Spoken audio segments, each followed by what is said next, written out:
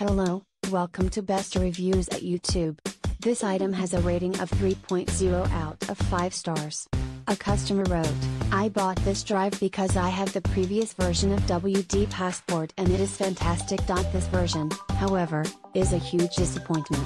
WD set aside about 700 MB for their virtual, which prompts you to install their software every time you connect the hard drive. In order to deactivate it, you have to download several software from their website and go through a long step.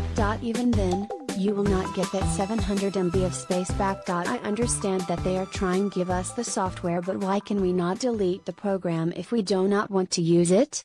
I do not usually leave reviews, but this is just unacceptable to me. I will not buy another product from WD unless they stop doing this. Thank you for watching. Please give the thumbs up.